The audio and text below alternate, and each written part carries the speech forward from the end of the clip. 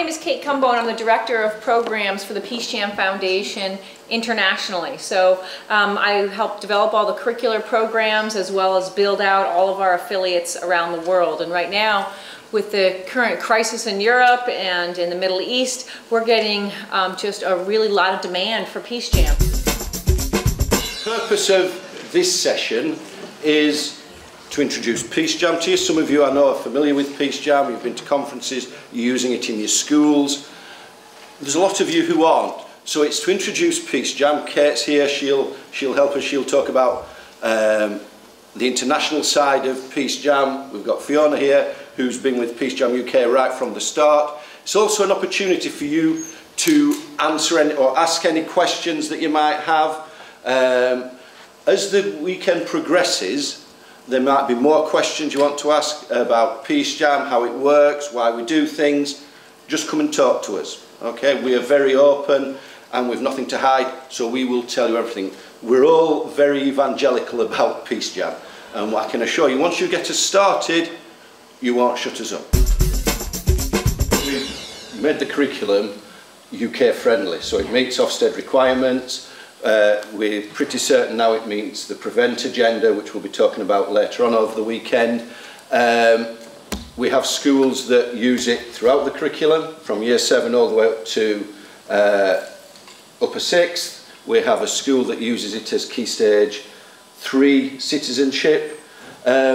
It's not prescriptive, so some people look at it and they might pick chunks out for religious studies or PSHE or citizenship.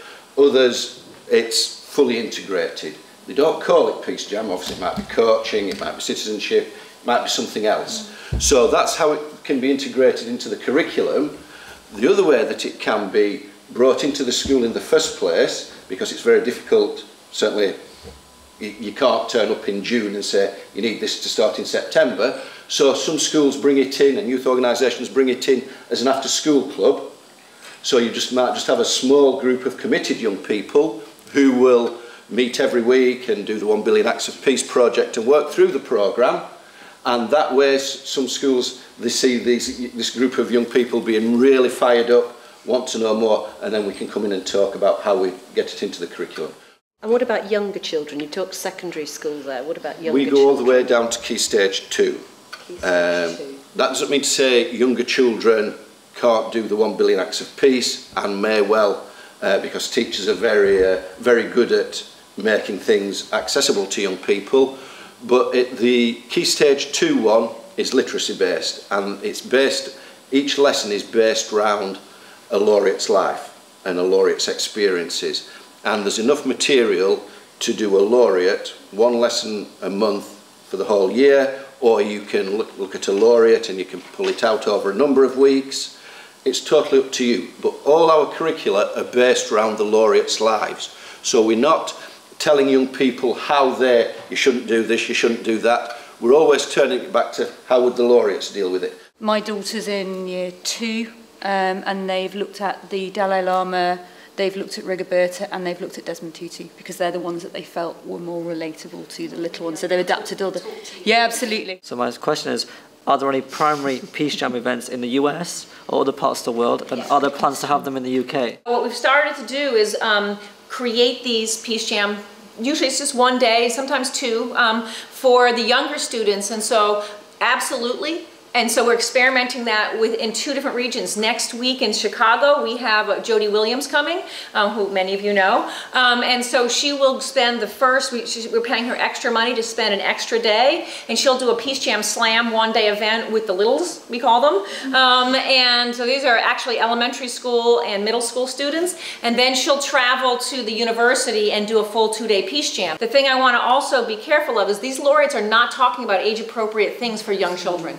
Ending the use of rape in war is not a primary school topic. For example, is when the laureate will go and talk with the younger students and they get excited and they have the laureate for about 20 minutes to show them what they're working on. In Denver, they're doing a mock human rights trial based on the story of Goldilocks. and the Three Bears. So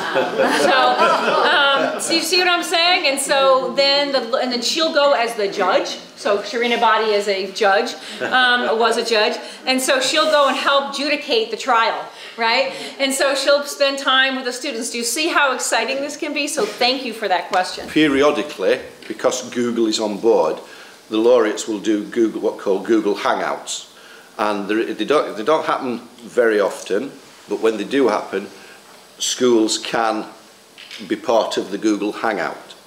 Okay, so that's sometimes ways that younger students can get to meet a laureate or hear a laureate.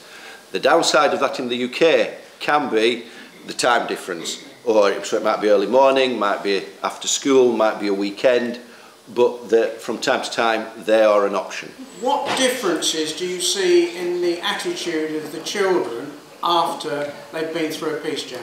Well, there's two things that meaning being through a Peace Jam. So most of you are doing the year-long curriculum, right? So there are impacts that happen by doing the curriculum every week with the young people, and that's where the impacts come from, right?